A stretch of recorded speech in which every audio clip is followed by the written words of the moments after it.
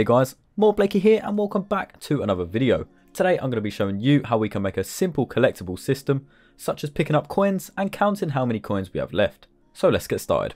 So in this scene, as you can see, I have a player, I have a background object for our sky, I have a main camera, and then I have a grid tile map, which is just a lovely grass pixel art tile set, which can be found in the description. So what we essentially want to do here is make an object that the player can pick up and spawn multiple of this object. And as the player goes around picking up each one, this object disappears and is added to the player's overall collectible count. We can then manipulate this variable and expose it to UI or use it to unlock a door or something like that. So the first thing I'm going to do, I have this coin anim texture here. And what this is just a collection of frames, which is just going to show a coin rotating. Now you can just have a static image. If you don't want to do an animation, it's completely up to you. But if you do, then you may want to use similar settings to mine. Of course, keep in mind I am using pixel art, so some settings such as the filter mode will be different. So I have my sprite mode set to multiple, and then I've gone into my sprite editor and I've just split these images using the grid by cell size slicing tool. Now I'm just going to select the first one, shift select the last one, and just drag this into the hierarchy here.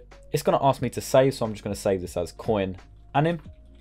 And you can see I have that right there, so I can just drag this down a little bit, zoom in on it. And if I go to this animation tab here, which if you don't have, you can go to window, animation, animation tab. And then if I press play here, you can see that my coin very slowly rotates. Now I can change the speed of this rotation with this sample size. I could change this to 24 and it could go a little bit quicker, but for now, I'm going to keep it at 12. So now testing this in game, I can run up to this coin. You can see it's rotating nice and smoothly, but obviously we've done nothing else to this coin. So currently we have no coin counter, no collision, or practically anything. So first things first, let's go to our coin and just rename this coin or whatever you're using for your collectible. I'm then going to press add component and type in circle collider. Again, you can use a box collider if you wish, but of course a circle collider works for the object I'm using. I am going to scale this down just a little bit, so I'm going to hit edit collider and shorten the radius by holding Alt. We're going to check for this coin using tags. So I'm going to give this coin a tag. So let's go to tag, add tag, and then feel free to call it whatever you want to call your collectible. Now I've already made a tag and called it coin, so I'm just going to select that. And now right here, we officially have a coin. But of course, I don't want to just have one coin. So because we want to use multiple of these, and you may want to use these in different scenes, I'm going to drag this coin into our project folder, meaning we've made it a prefab. And now I can drag this anywhere I like and just move it around. And this works great. We've got a bunch of coins scattered around our level. And now what's great about this is we can make changes to this coin and it will affect all of the coins we have in our level. So what we want to do is have our collider set to a trigger. And as you can see right now, this is not the case. So we can go to our prefab here, double click on it to open it up and just select is trigger and save that back out of this menu. And now we can check any of these coins and you can see we have is trigger enabled. And that's one really effective benefit of using prefabs. So now that we've officially set up a coin, it's time to delve into some script. So we're going to be handling our coins and the current status of them from a game manager game object. So let's right click in the hierarchy, press create empty and just type in game manager. Now on this component, I'm just going to type in coin manager, new script, create and add. And now we can open this up in Visual Studio. So for now, this is going to be a super simple script as all we're going to do is have a public integer and we're going to call this coin count.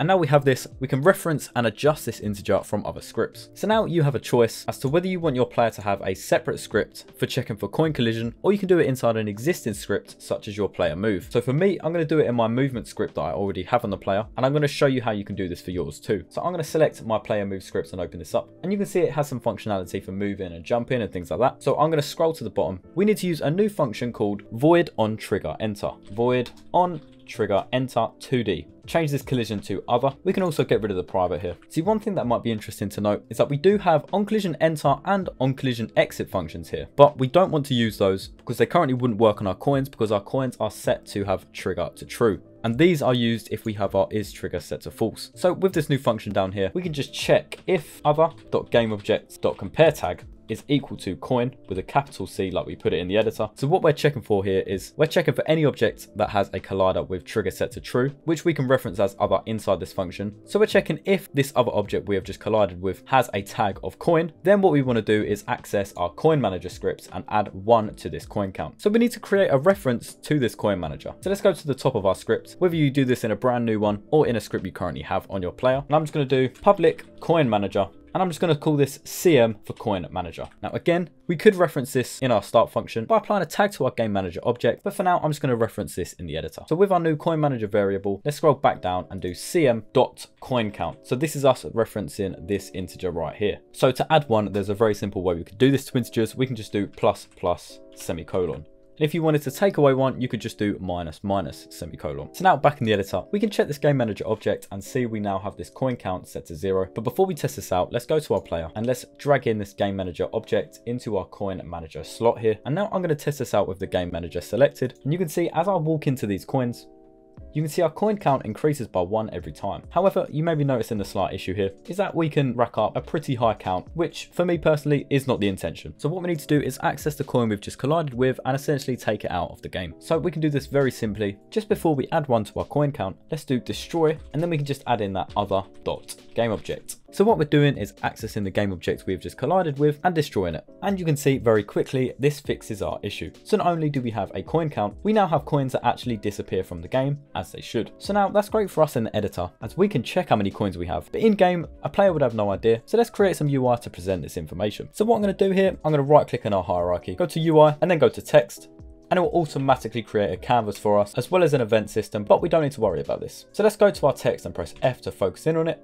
And you can see we have this giant box, which is representing our canvas. And then we have a tiny little text object here. So we're going to tweak these settings just so we can see it a little bit better. We can change this text to coin count. What we put here doesn't matter because we're going to be adjusting it in script anyway. So I'm resizing this a little bit and then I'm going to just align it into the middle of this box. I can then resize it just a little bit more. And then finally, I'm just going to move this from the bottom left to the top left of our canvas. I'm going to press this icon in our transform component and then hold Alt and press top left. This will anchor it to the top left of our canvas. Finally, let's go back to our canvas, set our UI scale mode to scale with screen size, which just ensures that if your players are on different screen sizes, the UI will remain consistent. This might alter your text slightly, so feel free to adjust it in response. And now if we check our game view, you can see we have a very simple coin count here. So now we're going to make a reference to this UI object. So we need to add a new namespace. So we're going to do using Unity engine.ui. And then let's create a reference to it. So we can just do public text coin text. So again, we're going to reference this in the inspector. So now we can very simply go to our update function and set our coin text object dot text. So we're referencing the text component of our object. We're going to set this to our coin count integer, and then we have to add dot to string. And now the reason we add this is because what we're referencing here is a text game object. And what this is an integer. So if we didn't have this, we'd get an error. We're trying to pass a number into a text object. So we need to convert it into something the text object can read, which is of course a string. So now before we test this, we need to reference our text object in our game manager. So let's select our game manager and drag our text object right into this slot here. And now we can test this out. And you can see right now we just have a 0. And if I move into this coin, it changes to 1. And then the more coins we get, it goes up just a little bit more. And so it doesn't just say a number, we can actually pass in a string here. So we can use quotations and we can just type in coin count colon, and then we can put a space here, and then we can combine this string with our coin count using a plus sign here. But before we test this, make sure that your text object is big enough, because right now if we was to test this out, it would just say coin count and the number would not actually fit in as it is outside the text box. So I'm just going to go ahead and drag this out here. And instead of having our text in the middle, I'm going to use alignment to set it to the left.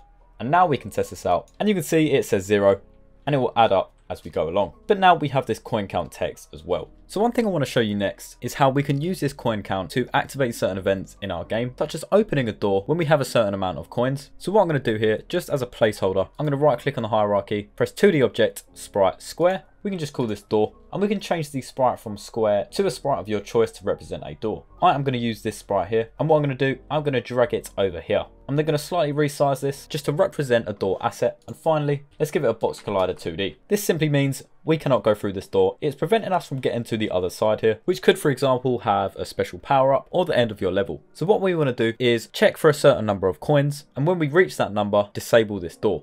And we can do that very simply. We can go to our script here and we can get a reference to our door. So we can just do public game object door. And then in our update function, we can check if coin count is equal to 6. And I'm using the number 6 because that is how many coins I've placed in this level. You can set this to whatever you want. Then we can just do destroy door. Alternatively, you could just disable the box collider. So now if I test this and collect every coin, you can see when I collect this last one, the door does in fact disappear. And I can run straight through with no box collider stopping us. Now, if you're doing something like this on a larger scale, you may be worrying about performance issues as this is being triggered every frame, even though we don't actually have a door to destroy. So you may want to add in a boolean. We could do private ball door destroyed and check for this as well as our coin count being 6. So we can just do and door destroyed is false. And then the first thing we do is set door destroyed equal to true. This means this will only run once. So now the last thing I'm going to do is I'm just going to make this look just a little bit better, because currently this isn't the best looking thing. So instead of having a text object here, I'm going to have a coin sprite and then a number next to it. So what I'm going to do, I'm going to right click on our canvas, go to UI and then image. I'm just going to call this coin UI. We can do what we did before, select this, hold Alt, select the top left. And now I'm going to use one of the coin sprites that I used before. I can just use the first frame of my animation. Then I can grab our text object, use a placeholder text such as 1, just so we can see where it is. Then I'm going to realign this to the center, press T so I can resize, hold Alt as I drag, and finally I can just move this over. And that looks about right for us. But now of course we do have to adjust this in the script. So instead of having coin count, we can simply remove this and just keep the colon in there with the space.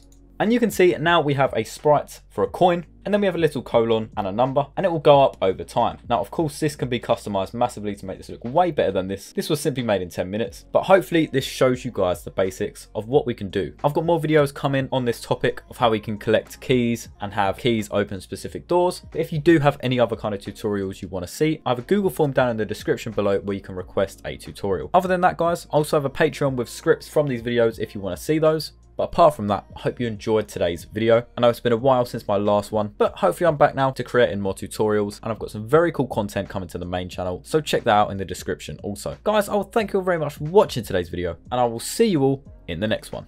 Bye.